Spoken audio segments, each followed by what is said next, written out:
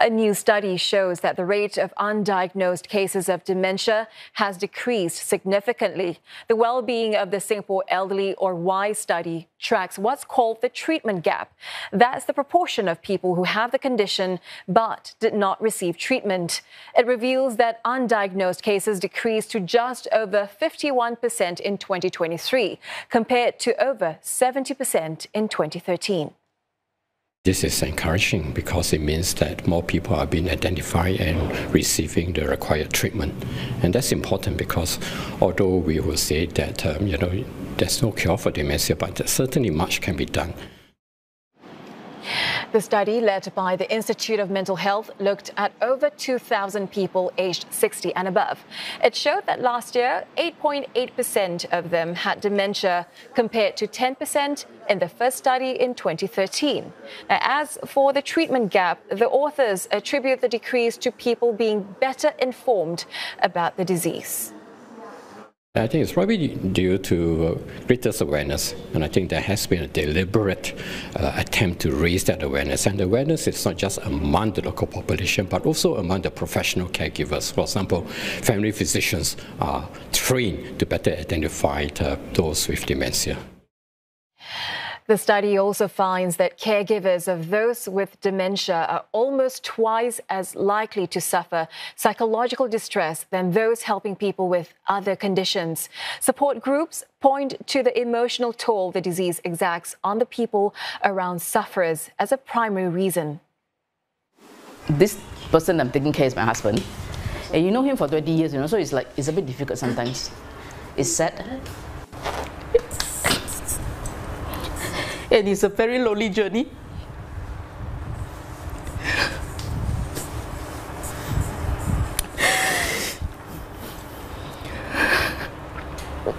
But at the same time, I would say it's actually fulfilling, because that's where you actually found your strength. Yeah. This journey for Miss Elizabeth Chong started a decade ago. First, when her husband needed full-time care for a heart condition. Then, for dementia, after his diagnosis last year. It's not just a physically demanding task. Personal life actually non-existent because you have no time to go out. Because even you want to bring him out, he might not be able to communicate with other people. So it makes your friends and family feel uncomfortable as well. Being a full-time caregiver means the finances aren't easy either. But they qualify for certain social care schemes. Ms. Chong hopes that extra help, like having other people watch over her husband or respite care, could be cheaper. One social group says such hourly care could be costly, as it's mostly done by the private sector. So that's why it would be good to have government having more so-called setting up more respite care services, for caregivers with persons with dementia. The Health Ministry says it provides a broad range of financial support. This includes means-tested subsidies and long-term care insurance schemes. Caregivers can also tap on an Agency for Integrated Care grant, which provides subsidies for caregiving training. Associate Professor Mythily Subramaniam is one of the co-investigators of the study. She's also Assistant Chair, Medical Board of Research at IMH, and she joins us live now in the studio. Dr. Mythily, welcome to the program. So generally encouraging news there, a slight drop in the prevalence of dementia cases, and fewer people are going undiagnosed compared to a decade ago. Tell us, what have we supposedly done right to achieve these improved figures? I think we have done a number of things right.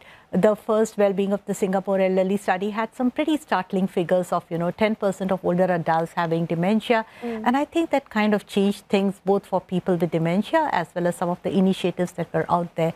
Very simple things like active aging, which has been such a big focus of the government. And, you can see all the older adults exercising very regularly and religiously every morning. They do all kinds of things, walking, tai chi. The point is keep moving. This takes care of chronic conditions. It also helps you make great friends.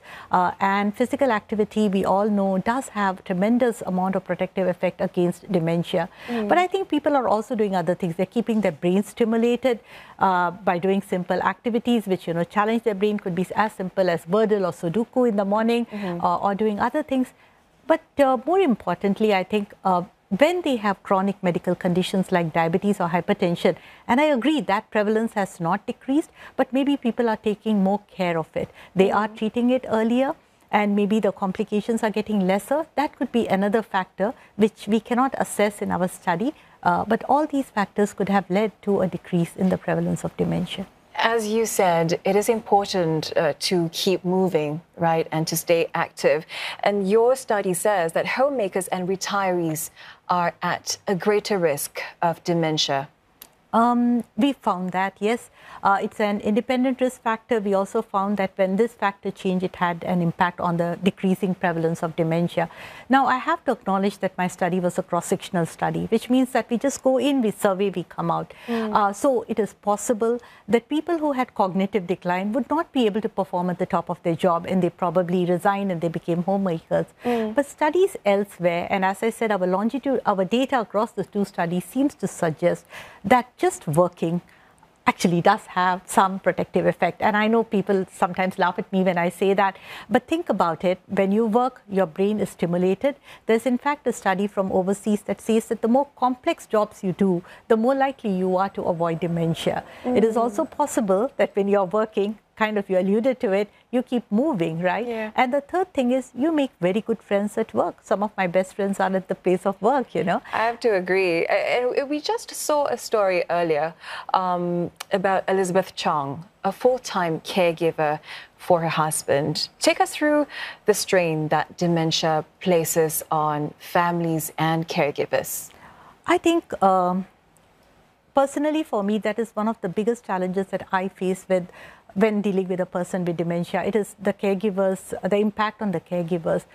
Although there are positive aspects of caregiving, and you could see that in that beautiful film that you had made, but there is definitely a stress on them. And I think the stress comes from different aspects. One of them is really not knowing or coming to terms with the change that this person has gone through. From an independent, well-functioning person, who had a great sense of humor, you may suddenly have a person who doesn't recognize you at all, who needs you to do everything. That can be quite overwhelming by itself. The person not recognizing you, the person talking about a person who's already passed away, and you not knowing how to react to that. A lot of times caregivers, even though now today they are much more informed than before, they just don't know what to do when they do some of these, this change behavior is exhibited. The other part is really as the functional decline increases, the caregiver has to provide physical support, whether it is feeding the person. You saw that if they have to go out, if they have to run their errands, everywhere this person has to go with them, to make it happen. But then what about the caregiver's own time? Where do they have time for leisure activity? Where do they have time to look after themselves? So all this places a huge strain on them. A lot of caregivers cut down on their job. Either they go on flexi hours or they completely quit working. It places a financial burden on them. There are family issues, family dynamics, who's going to provide how much care, things that Asian families are not very willing to talk about. All these lead to caregiver burden and strain. There's really a physical, emotional, and economic toll on them. So what kind of support or intervention is needed then to sort of help them, to help those caring for people with dementia? In exactly those three things, right? We need to provide them with more information, even simple things, things like your legal aspects have to be taken care of, financial situation has to be thought about, even a lot of times caregivers have to be informed that these are difficult decisions, but you have to make them. In terms of physical, Singapore, we are blessed that many of us are able to afford, a worker who is able to support us. But can we do more? Can we provide part-time or flexi workers for their care? Some things which are being piloted in Singapore. In UK, I saw an amazing program where one dementia caregiver actually takes care of, 2 or 3 people with dementia, while the other caregivers go and do their own thing. So we could even do it at a community level. And then last but not the least, can we support them in terms of their mental health? There are ways in which, they can overcome their depression and anxiety while they need to be taught. Caregiver training is there, definitely in Singapore. Alzheimer's Dementia does a great job, Dementia Singapore, they do a fantastic job. But yes, we need to continue to support these caregivers in multiple ways. And what is always challenging, can we give them more leave? Can we give them financial support in terms of getting a helper? These are tough questions, but we need to grapple with them. Yeah, a lot of things to review, Dr. Mythily.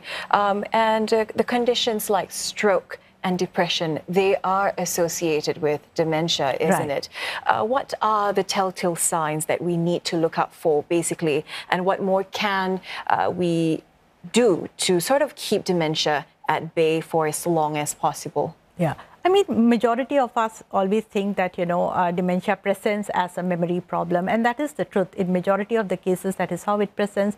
But it could just be a cognitive decline in other things. Somebody who was, as I said, functioning at the top of their job is not able to pay attention to everything. The attention to detail is lost. So there could be an attention decline. There could be a decline in language. They struggle for words, or, the words that they were using before no longer make sense to them.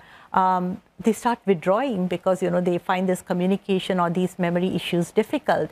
All these little signs also point to, a cognition problem. May not be dementia. A lot of times it also reverts back to normal. So yes, looking at it early, seeking care early, going to a doctor and finding out what's going on. And, as I really said, physical activity is a big one. And I think older adults have embraced it, but all of us need to do it, not when we turn 70, but when we turn 40 or 50, we already need to think about it.